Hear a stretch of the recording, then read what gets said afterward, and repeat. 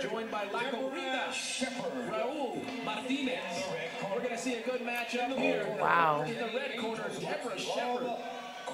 She's 7-1, 33 years old, and 152 pounds. On the other side, in the blue corner, Carla Rendon, 3-4 is her record, 27 years old and 165 pounds. In the ring, she'll be working right there as you see Shepard. She's going to be in the black trunks with the white trim. On the other side, Rendon is going to be in the all-blue trunks with the blue shirt. So this is always interesting, always fun when you get to see the women's bouts. Starting with the flurry there is Shepard. Shepard trying to use her length to keep Rendon out of it. And Rendon's been doing a pretty good job so far of getting in and making something big happen.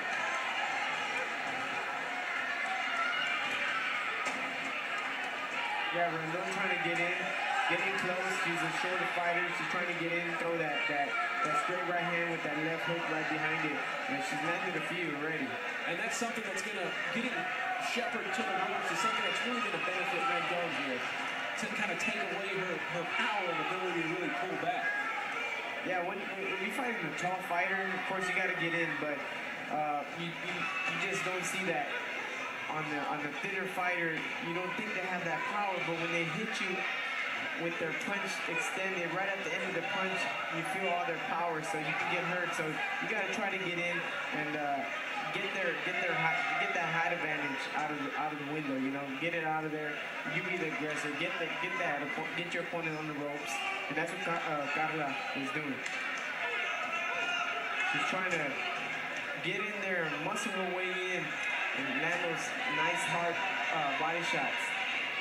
And you can definitely see so far Rendon has been the aggressor in this, really pushing the envelope, making something happen, at least trying to so far. There you got Shepard snapping that jab, trying to keep her at the end of the punches. Once she's in, you know, she can't really throw too much.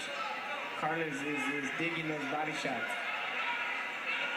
And that's the kind of thing that you'll feel here, and you'll definitely feel those tomorrow, those body shots. And I'm pretty sure you'll feel them in that next round as you're coming back in. Oh yeah, they take the wind out of you. And you can see Rendon is just attacking the body. Getting inside, ducking her head, trying to make something happen.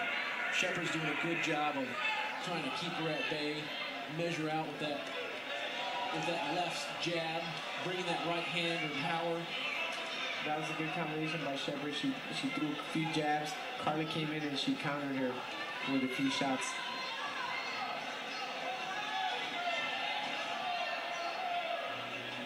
And Shepard's been showing some good agility there. You've been seeing Rendon miss a handful of times after an exchange. Rendon's got her up on the ropes, and Shepard's able to slip right out of there.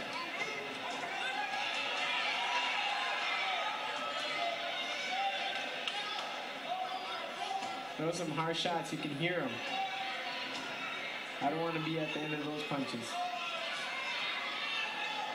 Now, when you're fighting somebody this much taller than you, Raul, what kind of strategy are you going with, and how are you trying to work that? It's a lot. Like I said earlier, it's a lot of head movement. You gotta take their height away.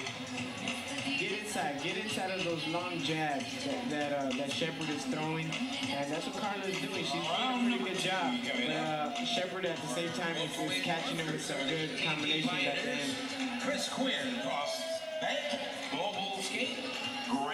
So you're sitting there talking with Shepard right now. You're in her corner. What are you telling her to do? Keep throwing that jab. Keep throwing that jab. Follow up with that right hand right behind that. Sneak it up. You throw your opponent a few jabs. They don't see that right hand coming at, and that's what she's doing. And keep doing it. Keep doing it. Keep throwing that long jab. And right there you see her on the highlight, and she's catching her at the end of the punches. And Rendon, she has to keep doing it. You know, same thing. They're both fighting really good. It's a toss-up. Rendon needs to keep her game plan going, get in their head movement, hit that body, hit that head. And as we've seen tonight, a lot of times the aggressor in this fight is going to be the one that walks away with it. Not every time, but a lot of times when you're aggressive, when you're working it a lot better, when you're throwing more punches, you're going to walk off with the win here. Yeah, that's what I said. You got to be aggressive, but you got to be smart at the same time. And here at this level, they're going with the minute-and-a-half rounds as we're here in round 2. Rendon doing a pretty good job in blocking those punches. Nice little jab there, a little straight left by Shepard as Rendon pulls her way back into the corner off the ropes.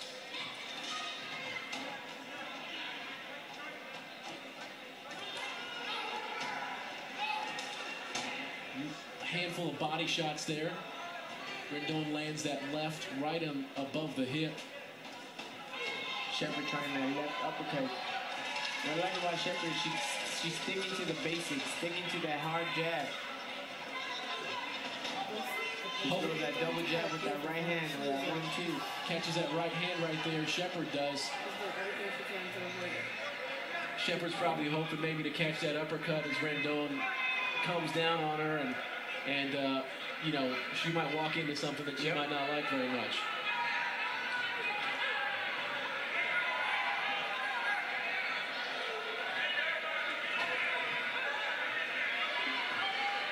My little bark. Shepard kind of switching it up there, going from the southpaw back to the standard, the more traditional stance.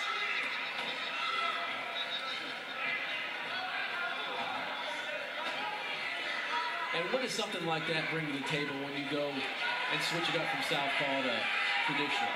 I mean, it just depends. I mean, if you're a natural orthodox fighter, I mean, I recommend stick to your stance, you know, because you might get caught with something that, you know, you don't really usually see coming if you turn around to the southpaw stance. I kind of keep it myself, kind of stay to the orthodox stance. I don't really recommend it too much, but a lot of fighters do. They switch back and forth. They switch back and forth. So whatever. You hear all that? Woo, woo. And a handful of shots thrown there. A little flurry from each woman in the ring.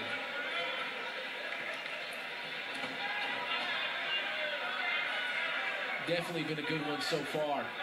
Yeah, you've seen Shepard keeping her with the jab, throwing that jab, calling it out there. I think she's just going to step it in a little more right there. She lands some good shots right there. 3 good shots right in a row. That 1-2-3 combination by Shepard. Carla tries to answer back, but she gets caught coming in. And you kind of see Shepard being able to methodically kind of take over this fight here. Yeah, she's taking over this round for sure, using her height. Like, get the hell away from me. They apologize and go to their corners. Yeah.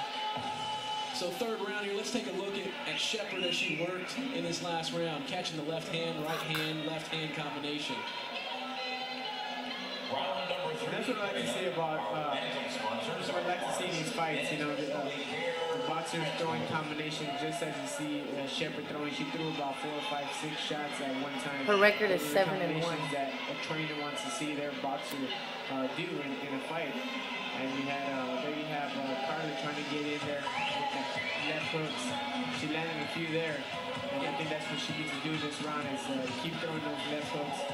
Use that head movement, and Shepard needs to keep on throwing those nice combinations she's been throwing. What's been interesting is when you see Carla Rendon go up top and take that hook at the head as opposed to going with that body shot, Shepard's been kind of caught off guard because she hasn't been taking a lot of punches to the face from the head area. Yeah, she's leaving her chin out there a little too much. Her hands are a little low. Carla can probably catch her with a nice solid left hook if Shepard doesn't put those hands up. Both of them feeling a little bit of that intensity ratcheting up here in that third round, knowing that they need to make something happen and coming out firing. Rendon landing a nice couple of shots right there. And there you have Carla going back to what she was doing in the first round. Working up top again. You can see it's a little hard for Carla since Shepard's so tall. Yeah. Rendon definitely been more active in the ring tonight with her punches, with her feet. Really setting a good tempo here in this fight. She got caught with a nice little left right there. Might have stunned her a little bit. Yeah, Carter's stepping in the ring, trying to find that opening. Throws it, two nice jabs there. Did you not see me dance, man? Left hook up top lands. She seems to be kind of leading with her right down low and then throwing the left up top. There you have Shepard turning southpaw. Landing some good shots. And then just like that, switches back. Yep. She needs to be careful with having the hand so low. Carter's catching her with some left hooks up top.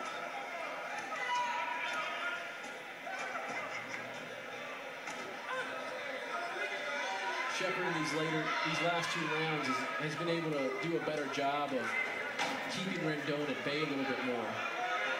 Able to counter punch a little better after that first round. Overhand right by Carla. As I say that, she gets hit twice. Rendon now on the defensive. They're working their way back inside. Nice left by Rendon.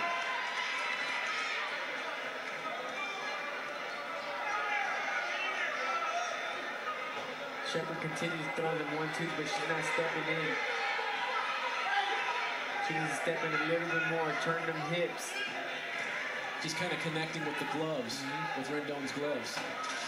Throwing lots of those 1-2s, but not doing much damage with them.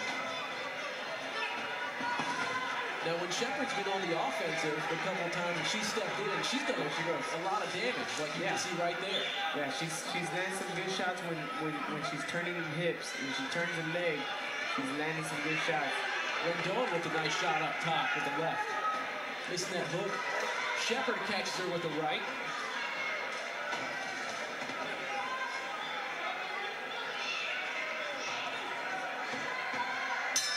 And that'll do it. She's like a monster, man. She's huge. Right there. Here in the female middleweight championship. Rendon and Shepard put on a nice show. Let's take a look at some of the highlights of that last round. You can see Rendon trying to go up top, land some left hands, get something going. Shepard working out of the Team Alcozel gym. And then Rendon on the other side, she's working out of Angels Boxing Club. And there you can see Rendon making something happen, getting Shepard up against the ropes, doing what she could to take away that height advantage, that reach. Look at some more highlights here. Shepard catching that right, go with the right hand.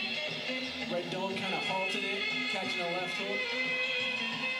Little shadow boxing post-match.